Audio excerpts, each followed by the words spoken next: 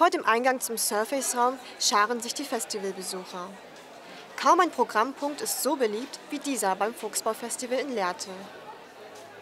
Alle wollen zu der Performance Don't Worry wie Yonce.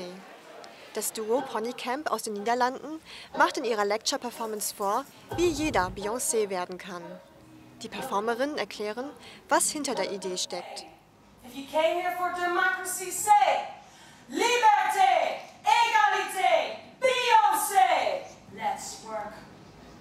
I think the reason why I would say become Beyoncé, and it's more the sense, it's more like a symbol, it's more a metaphor for something, in the sense of what she presents and represents is this fierceness, this strength, this independence, this security in a way. Like, I can do this. I'm okay doing whatever I'm doing, and I think that counts for men, women, black, white, fat, skinny, young, old. It doesn't matter. And I think that's what she has. You don't have to like her. You don't have to like her music, but you can't get around her. Yeah. She's there. Die Queen of Pop beschäftigt sich in ihren Songs unter anderem auch mit politischen Themen.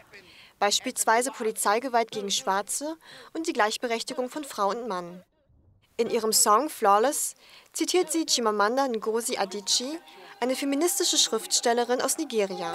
Feminist, a person who believes in the social, political and economic equality of the sexes.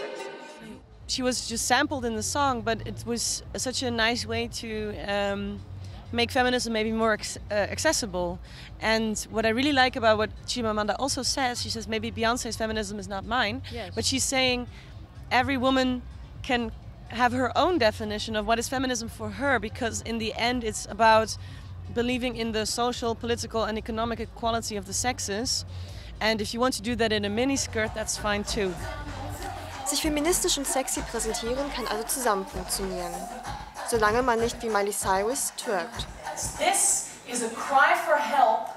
This is wrong. Okay. I think what Beyoncé is doing is much more almost kind of like drag culture. You can almost compare it to like a drag show. She's like over-exaggerating every aspect of being a woman, that it almost becomes like a transvestite kind of thing. So it's much more of a performance that she's giving, which I find very interesting, because as women we could also put on wigs and crazy makeup and crazy heels and just perform in that way, because drag is in its own an art form itself. Die perfekt erscheinende Beyoncé ist zwar die Hauptfigur in der Performance, letzten Endes geht es jedoch um den individuellen Zuschauer. Of course, the piece is not really about we want everyone to become Beyoncé, but it's much more about how do you deal with this nowadays pressure of having to have it all, like she has. You have to have it all, and if you don't, you kind of failed.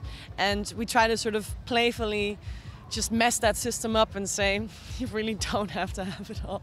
That's fine. Be happy. Don't worry. Beyoncé. Especially don't worry. Yeah, especially It's don't gonna be worry. fine. Yeah, definitely. Vielleicht hat sich bei dem einen oder anderen Festivalbesucher das Selbstwertgefühl gesteigert. Auf jeden Fall hat die Performance gezeigt, Spaß und Feminismus können zusammengehen.